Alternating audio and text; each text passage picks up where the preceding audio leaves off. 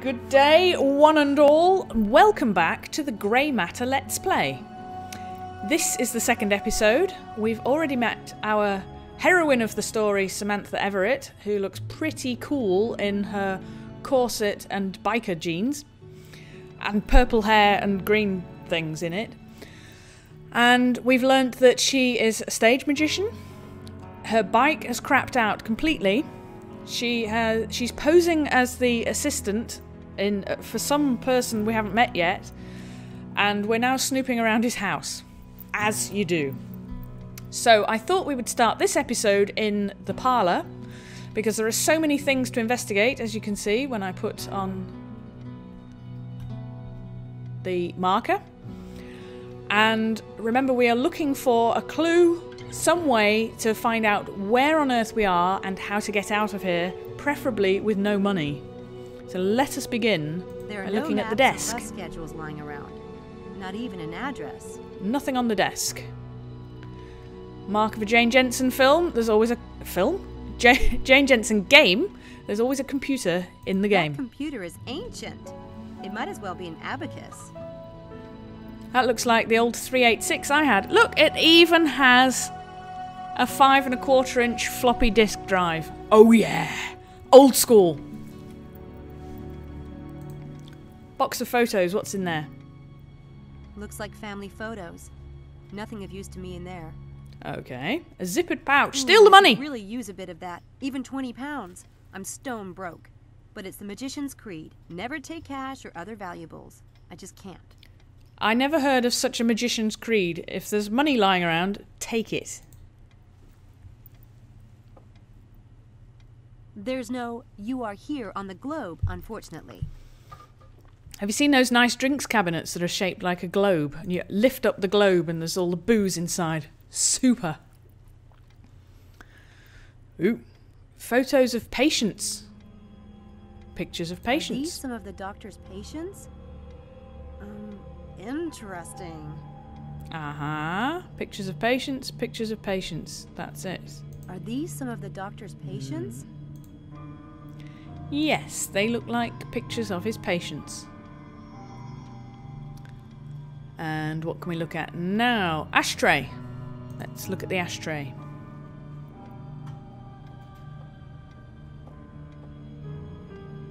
I don't smoke. I don't smoke either, but you can look at the ashtray. Hello? Hello? Fire dogs. It doesn't look like anyone's used that fireplace in ages. Well, maybe the occasional cigar, you know, for a special occasion. Someone must read a lot. Someday, I'll have a library. Okay, someday she's going to have a library. Every manor should have a library. Diplomas. Dr. David Stiles, neurobiology. Hope he finds the assistant he's looking for. Uh-huh, neurobiology. Dr. David Stiles. Oh. Nice couple. They look happy. Annoyingly perfect, maybe, but happy. Picture of a couple. Anything else? No. Off we go. Next. Office door. Can we go through there?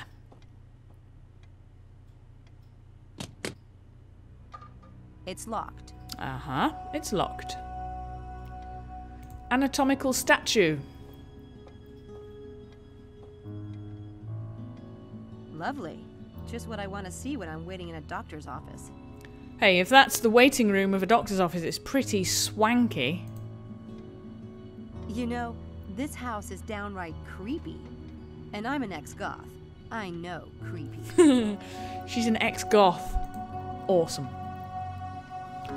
Well, we found absolutely bugger all in there, didn't we? Oh, hang on. There was a... Uh-oh. There you are. I was just going to see if you was awake. Oh, hi. You aren't sneaking out on us, are you? Me? Nuh-uh. Well, come and get your breakfast. I've got eggs, porridge, toast and ham. Be a shame to let it go cold. Ooh, No shit? free food. I mean, thanks.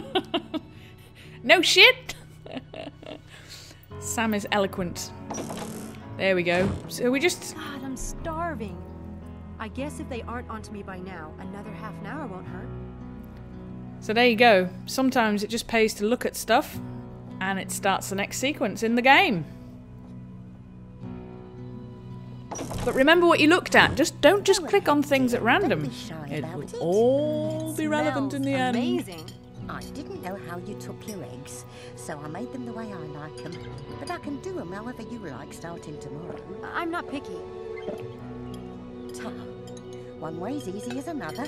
People need a good breakfast, I always say. Oh my god, these are the best eggs I've ever tasted. Well now, himself does like them fresh. We've got a farmer drops them off every few days. Bit peckish, are you? What do they feed you over there at Oxford? Oxford? The usual. And I never saw anyone in my life as cold, wet and tired as you last night. Oh, You she's didn't taken walk her all under the her way. wing. There's a bus stop just down the road, no more than 20 yards. Takes you right to Oxford Centre. Well, that's useful information, isn't it?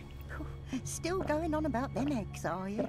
No, I just can't believe my luck lately. Well, before you go off, himself left instructions for you on the door to the basement. I know, I tried reading them and you wouldn't let me. Oh, I mean Dr. Styles, of course. He's working down in the lab this morning. Doesn't want to be disturbed. Now, I know you must have a question In or two. the lab. Don't be shy about asking, Samantha. It's Sam, but funny. I don't remember telling you my name last night. There was a tag on your backpack when I washed your clothes. You really should update it to your Oxford address, dear. Wouldn't do having someone ship it back to the States if you lost it, now would it? Oh, and I'm Mrs. Dalton. I did tell you, but I suspect you were half asleep at the time. Aha, now we have some conversation options. We can ask about other residents, London, portrait in the hall, the Centre for Cognitive Abnormality Research, Oxford, or goodbye. Let's find out who else lives here. Who all lives here? Lord, it must seem a big old empty place to you. Sometimes I forget. It's only himself and me. Just 2 people? In this huge old house? He can't abide company. Look, he can be difficult. I'll never say otherwise. But no matter what you've heard over there at that university, don't believe it. All I ask is that you make up your own mind. If you can do that and not be faint of heart, you'll be all right. Rumours are there. Mm-hmm. But whatever you do, don't mention the accident.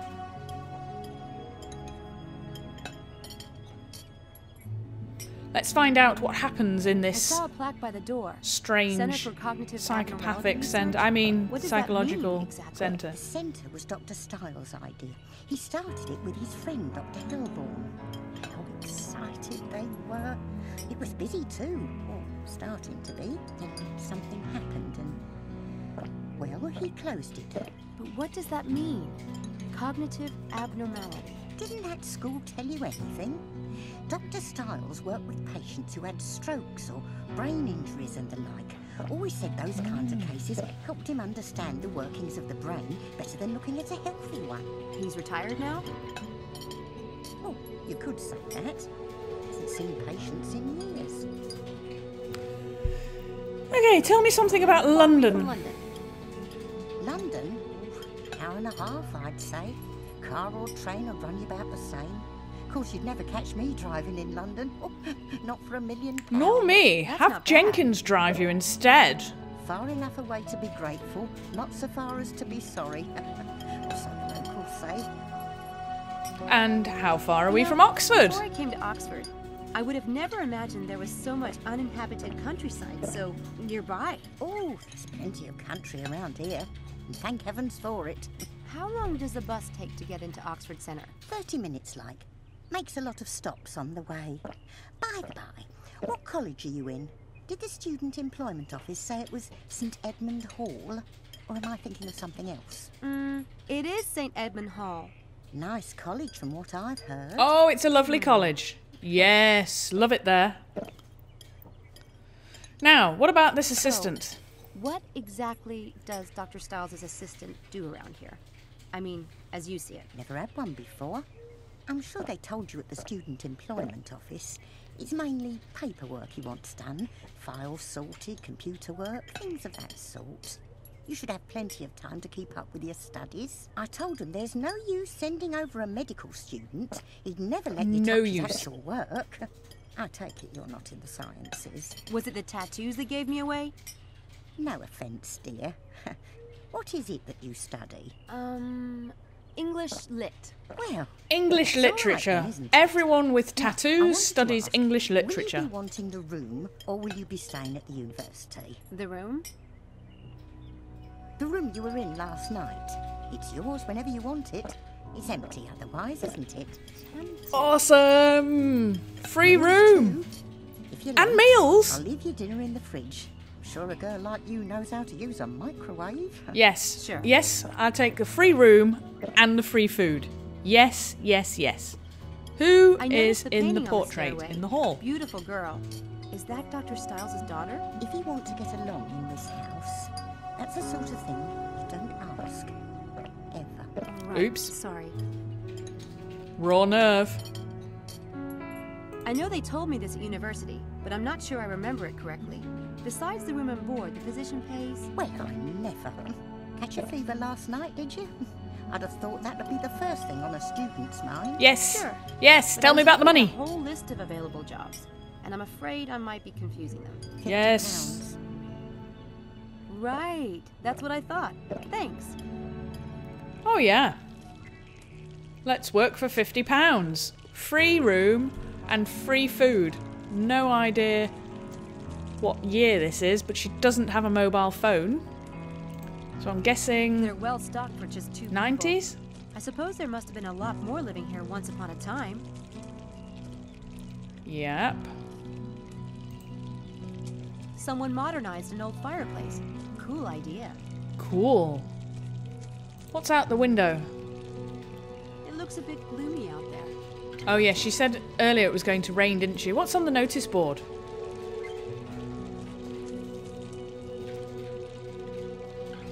Uh-huh. Let's do this. There's a calendar. calendar is out Oh, of there you go. date. 2002. I was a bit early. It's a card for a psychologist. Now that's a phone number I'd have handy. You never know when you'll go stark raving mad. Do we have a phone? Hello? No, we have no phone.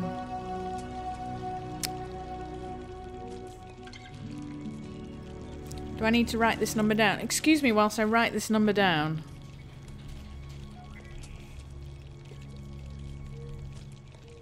Six, 5. And that's who? Dr. Hellborn. Okay. Interesting. And Pazer Oxford card. Police Department. Gee, that's reassuring. Uh-huh. Another phone number. Reginald Pazer. Reginald Pazer of the Fuzz. 0870 555 1742. Got it. Anything else on this notice board? No, no, no, no, no, no, no. No. No. What did the calendar say? That calendar is out of date. Oh, the calendar's out of date. It's later than 2002. I'm very much out. Can we talk to her? She seems nice enough. But you never can tell. You never can tell. Okay, we've eaten everything. I think it's time to skedaddle. Run, Samantha. Now, can we get this damn envelope?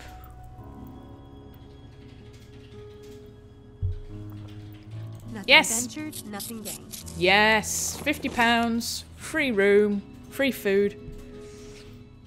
Want a closer look? Zoom in and out using the mouse wheel. Move the item around by holding down the right mouse. Okay. To the new person. There is one thing for you to do today. Call it a rest, if you will. If you cannot accomplish it, pack your things and return to the campus by evening. Kurt. I planned to start an experiment, but despite putting up a few of these notices in town, no last lambs have telephoned. Find me 6 student volunteers for tonight. Leave your cell phone number with Mrs. Dalton. Dr. Styles. Well, he's a charmer. Yes, he is. Don't get too comfortable, Houdini.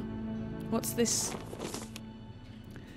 Cash paid for experimental subjects for neurobiology experiment. £15 an hour. Register with Dr. Styles. This shouldn't be too hard. Students always need money. Students always right? need money. Absolutely right. Okay. So he said leave a cell phone number.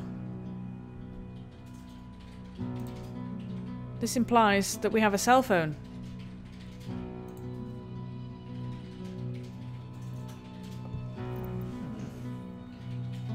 There's no one I can call. I don't know a soul here. And I can't call a repair shop because I don't have any money. Alright. Well, how about we leave and see if we can take a bus? Can we take a bus? Can we exit? Here, exit. Styles wanted me to leave my cell phone number. I should talk to Mrs. Dalton about that before I go. Alright, have to give her a cell phone number. It's not a cell phone, it's a mobile phone. Okay. Hello, love. Oh look, there's a mouth symbol now, which means that there is something that we can talk with her about. Rather than just the eye. Hello! I have a problem. Dr. Styles asked me to leave my cell phone number with you, but I don't have one. Oh, take mine. My sister's the only one who ever calls me on it, and she's on holiday. Are you sure? Thank you. I had one, but there was this incident with a ground squirrel. Ugly. They could be nasty blighters, can't they? Yes. Flippin' squirrels. Quick, run away! We just got something, yet something else for free. Let's have a look at the phone. Yay! Oh, nice. Look! It looks like a Nokia. Menu. Games. Snake! Can we play Snake? Up! Across! We can play Snake. It doesn't look quite like Snake, actually.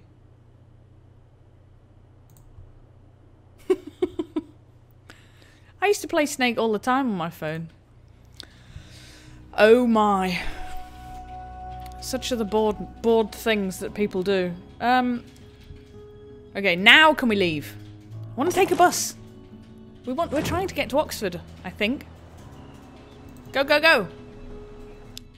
Yay! We now have access to Oxford! This map lets you visit the locations you know and gives some clues about your adventure. Open the map by pressing M for map, or clicking on the small compass icon to the left of your inventory. Continue. New locations have a white blinking outline. You can also tell something about a location by the colour of its label. Gold means the location contains one or more tasks required to end the chapter. However, it may not always be possible to complete these right away. Silver indicates a location with one or more bonus tasks, but no more required tasks. Dark grey means you've completed all tasks in this location for the current chapter. Okay. So we were at Dreadhill House. Oxford Town Centre is glowing, so there's something we can do there. Let's go to Oxford Town Centre. So this is Oxford. This is Oxford. Not bad. Yes, beautiful I city. need to line up those students for the experiment. But while I'm here, I really want to snoop around. See if I can find any reference to the Daedalus Club here in Oxford. It's possible. Well, I think that is the perfect place to end this episode. Samantha has snooped her way around David Styles' house.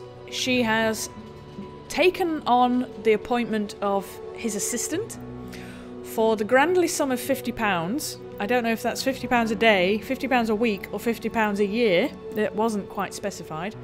But she does get a free room and free food. She has been given an old crappy mobile phone, which I'm sure we'll make use of if only to play Snake. And now we've landed in Oxford by taking the bus.